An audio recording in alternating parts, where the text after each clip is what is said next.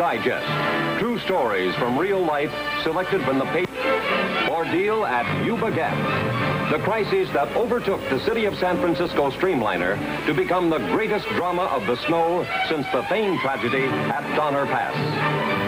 6 hours of surgery. The taut, exciting drama that envelops the lives of 5 people working in the hushed concentration of the operating room to save a boy's life. The man who beat death. The warm, moving, personal story of tennis champion Billy Talbert and his valiant uphill battle to victory over diabetes. The secret weapon of Joe Smith. The classic story of the United Nations and how one reporter proved to the Soviets that the pen is mightier than the sword. My First Bullfight. The amusing and highly exciting story behind America's Toreador, Sidney Franklin's climb to fame and fortune as Brooklyn's first matador. Your favorite stories brought to life on TV Reader's Digest.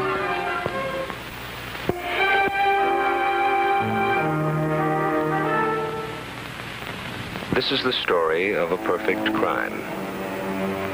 It began on a sunny afternoon in August, on a busy street of a large city. A street that was very much like any other busy street.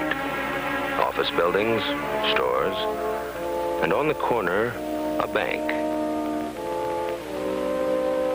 One thing about money, it excites the imagination, especially other people's money.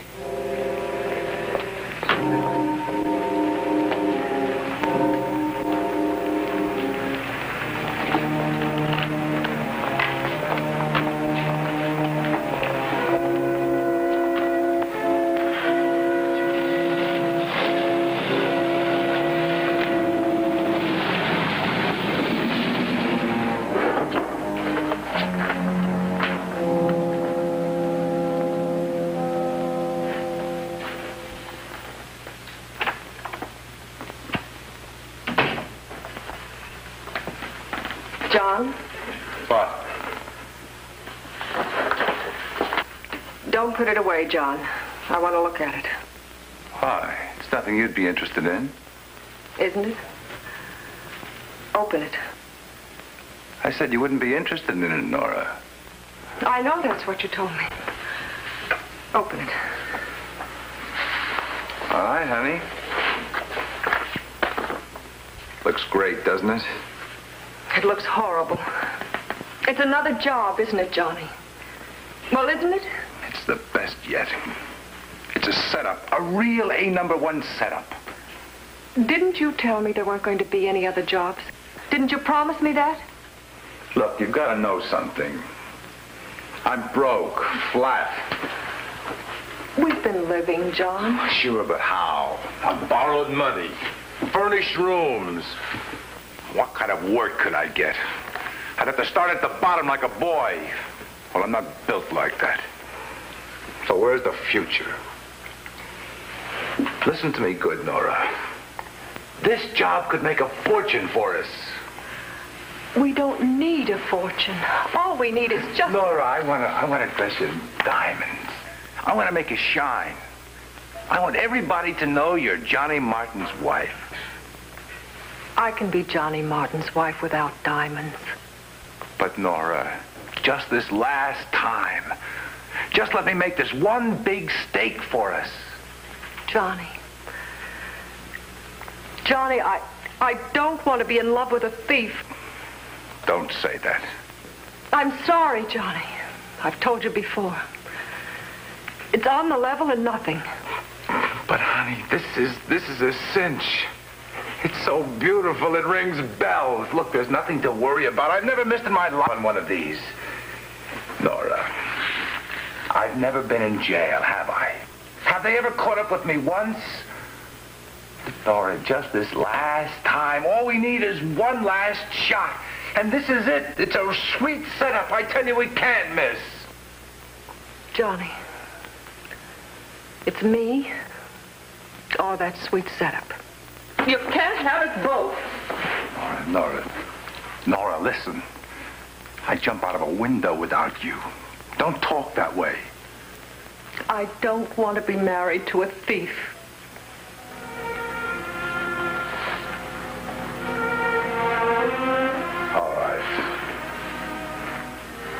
that's the way you want it. All right. I've got to do this job. I can't quit broke.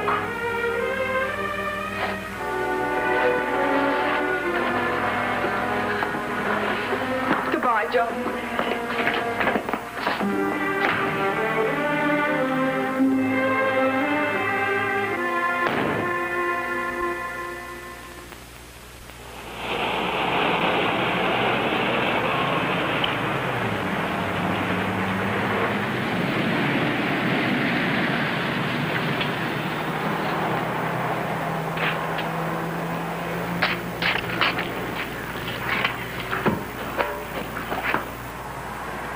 The time, right there.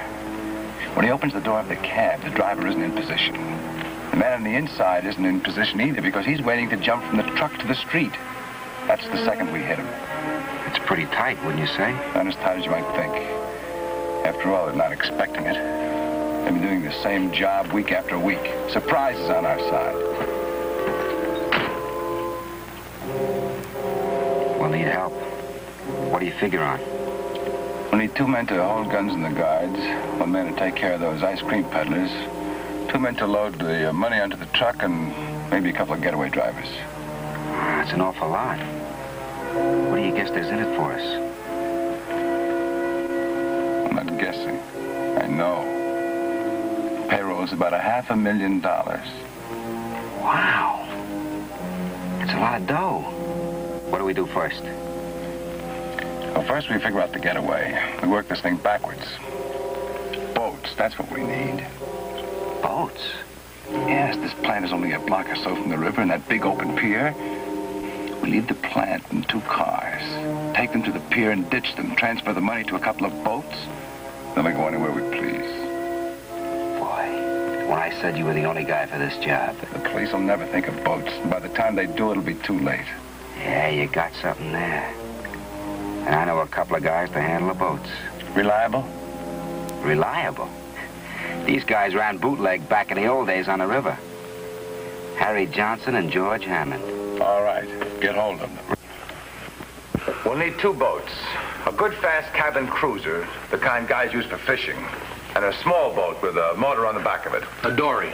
Whatever you call it, you know what I mean. Now, there'll be 2 getaway cars. Frankie and I will take the money down to Pier 16 in one of them. Now, that's where you, George, will have the dory tied up. Okay. Now, we'll meet up with you, Harry, in mid-river, somewhere around Pier 23. Now, the men in the other car will board the cabin cruiser on Pier 23. Isn't that where you said the boat could be tied off? That's their steady berth. Good. Then nobody will be suspicious. We'll just be a bunch of guys going fishing. Sounds good to me. Only where do we get the cars? You boys worry about the boats. Frankie will take care of the cars. You got a line yet?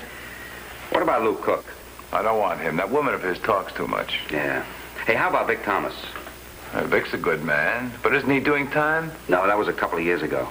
He's got a garage over on Biscay Street. He's running hot automobiles. All right, let's talk to him.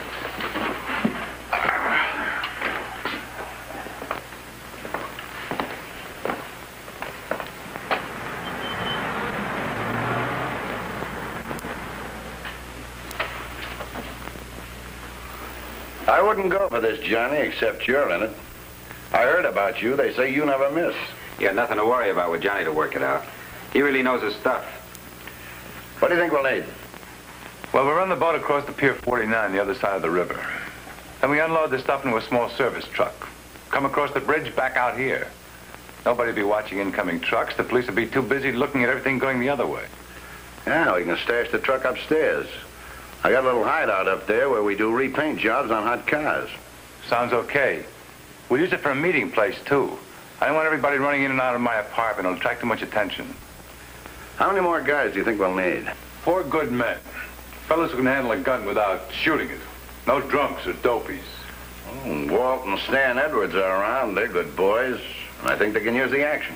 Yeah, good boys, both of them. It's all right with me. Maybe they know a couple of fellas they like to work with. I'll ask them. Well, let's try to get everybody together by next Wednesday night. We'll meet upstairs. The sooner we start rehearsing this thing, the better.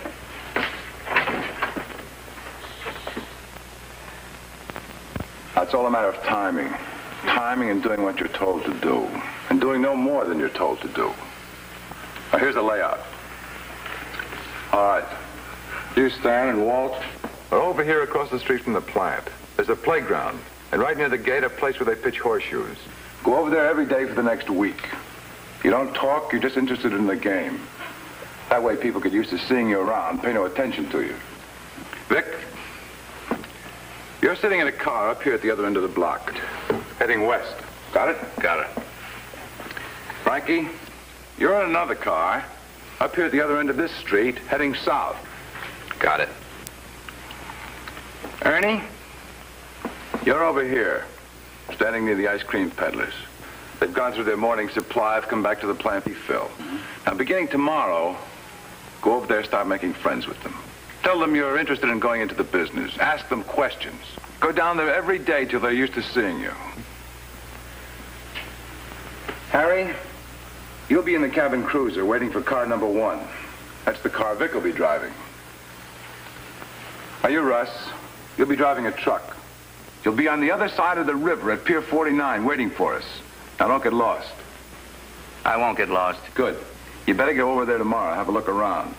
Size up the best way to drive in and out. Now, at the base of the pier is a big warehouse. Right in front of it, it's a parking place. Now, a lot of trucks use it, so you won't be noticed. You better get down there early so you can park near the dock. Right. You, George, you'll be waiting for us under Pier 16 with that dory. Now, when Frankie and I arrive with the money, you'll come back to the garage and wait for us to return with the truck. Right. Well, that takes care of everybody except me. Beginning tomorrow, I start pushing an ice cream wagon. I show up at the plant every afternoon at 2, stock up for the rest of the day. That way people get used to seeing me around, doing business with me. Does everybody understand everything so far? Right. Yeah. Good. Pretty clear. And here's the trap. The armored car drives up to the plant right here. Across the street, Stan and Walt are watching them pitch horseshoes. And you, Ernie, you're standing right over here talking to the ice cream peddlers. Vic in his car, parked up at that end of the street, starts his motor as soon as the armored car arrives. Frankie, you pick up the armored car as it passes you and park right here. Your horn starts blowing. You can't stop it. You get out of the car, but you don't open the hood. Now, I'm right here with my ice cream wagon. Everything starts on a signal from me. Remember that. No signal, no start. I'll ring the bells on my ice cream wagon. That starts Frankie's horn blowing. Everybody's attention turns toward him. Stan and Walt start crossing over toward the armored truck. Right. Now, Walt, you get the guards' guns. Right. And Stan, don't forget the Tommy gun inside the truck. I won't. Ernie, you cross over to me. I hand you a Tommy gun, which I get out of my ice cream wagon. You turn on the ice cream peddlers and anybody else who happens to be there. Tell them to lie flat on the sidewalk. That way they won't get hurt. Who'll cover the guards? I will. In the meantime, Vic, you'll have driven your car down and parked it on the other side of the armored truck. Frankie'll drive his car around to the rear of the armored truck. Now, Stan and Walt, you'll move in and unload the money, dumping it into Frankie's car. Now, as soon as that's done, all of you load into Vic's car. Vic heads north, then east to 1st Avenue and Pier 23. I'll stay behind, cover you till you get off.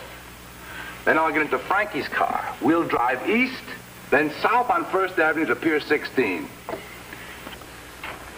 From then on, it's already planned. Any questions? Yeah, what about the hardware? You mentioned a couple of Tommy guns. I know a guy who can supply us. It'll cost us a couple of grand. Okay, make the arrangements. Anything else? After you ring the ice cream bell, how long should the operation take? 3 minutes. That's not very long. That's as long as we've got. I tested the alarm the other day, short-circuited it. It took the police cars 5 minutes to get there. We'll give ourselves a margin of 2 minutes on the basis of that count and do the job in 3 minutes or else. One more question. Let's have it. How do we split the dough? I take 25%, the rest is cut equally.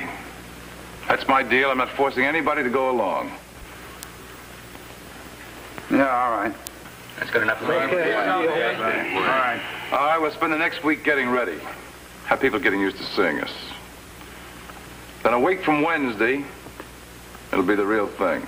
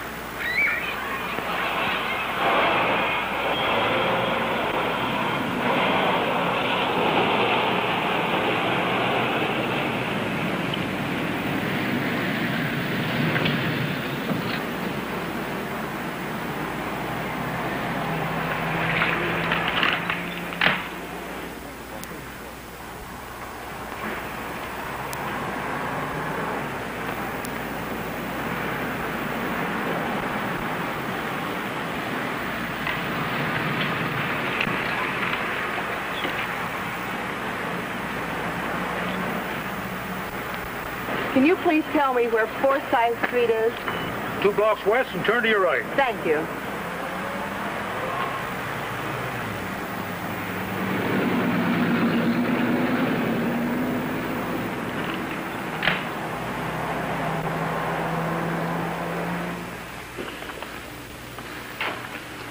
It was tough luck, but it was better than going ahead.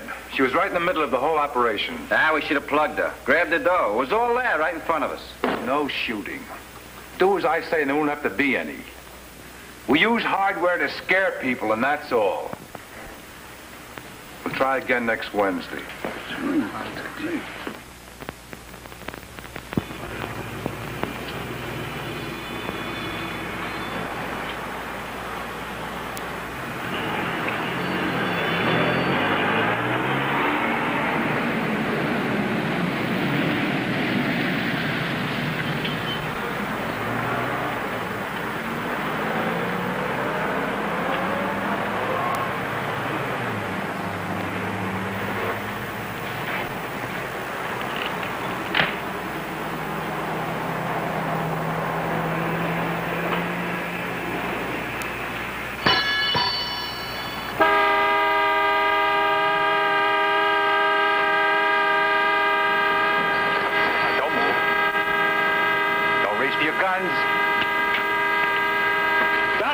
All of you, nobody will get hurt. Play it smart now.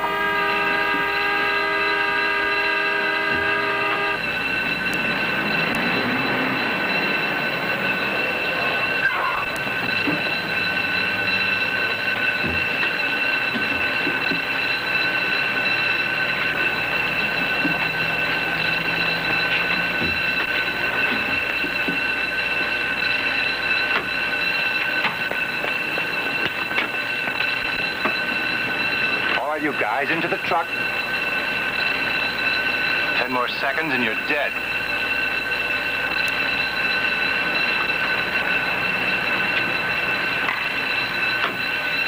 All right, boys, count to 50 before you get off the ground.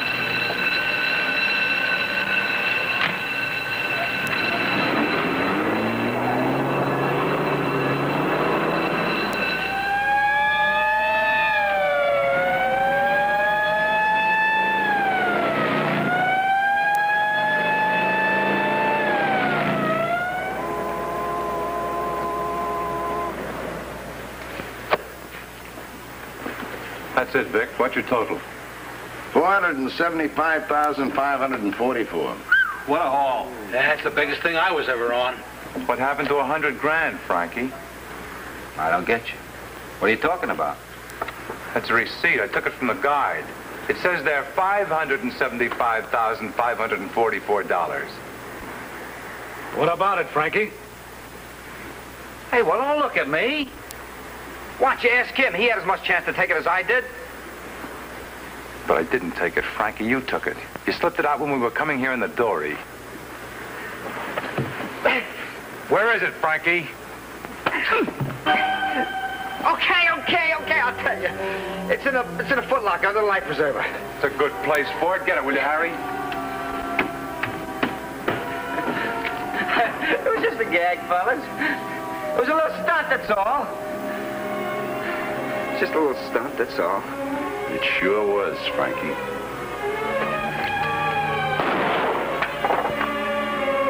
That's what happens to double crosses. Well, this one's mine. You boys cut up the rest, okay? Okay, Johnny, any last words of advice? So far, it's a clean operation. The police haven't got a thing. Frankie and the two boats are at the bottom of the river. There's nothing to tie any of us in. But don't make any mistake. The police aren't dumb. They'll start putting two and two together if they see us hanging around. My advice is to separate and stay apart for at least a year. So long, boys. See you around. Wait a minute, Johnny. In case something comes up and we need you, where'll you be? Never mind where I'll be. You boys take care of yourselves.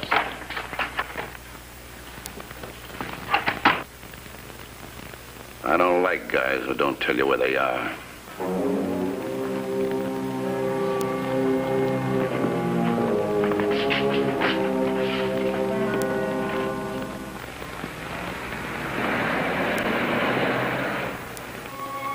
Why have you come here?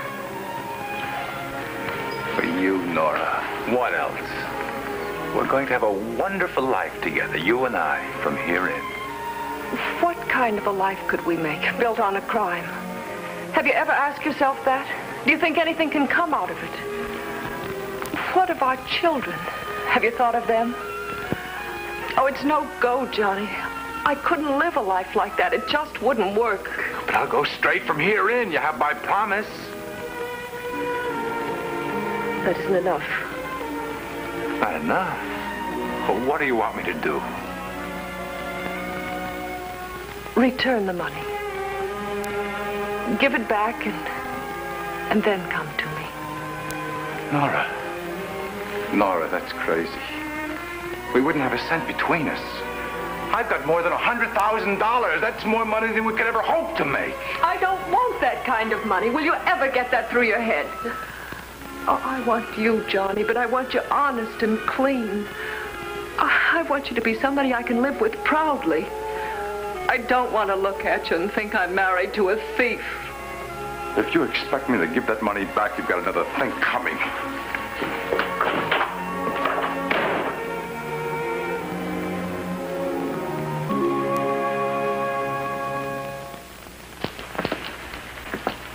He couldn't do a thing like that. He'd have to be crazy. Guys blow their corks all the time. Heard a guy's going straight, but giving it back. It's on account of a dame, his wife. I didn't know Johnny was married. She has him talking to O'Meara's, the lawyer, trying to see what kind of a deal he can get. Next thing, it'll be the DA. I know where you can find him. Sure. Bring him in. Right.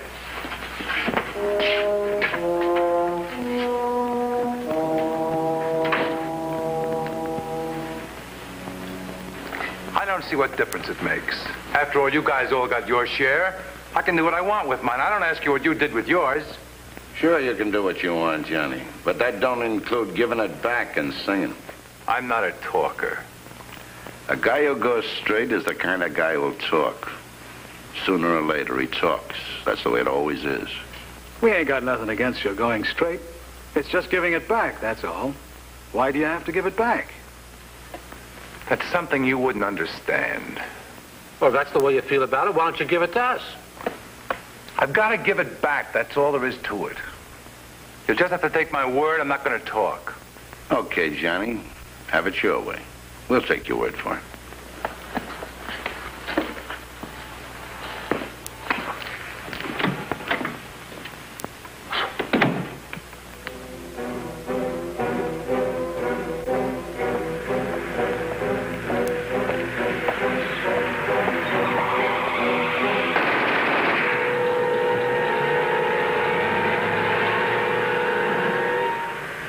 And so ended the perfect crime.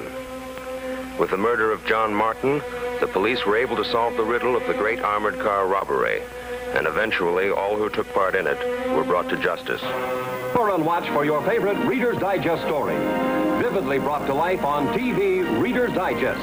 Direct from the pages of the magazine read by over 40 million people throughout the world.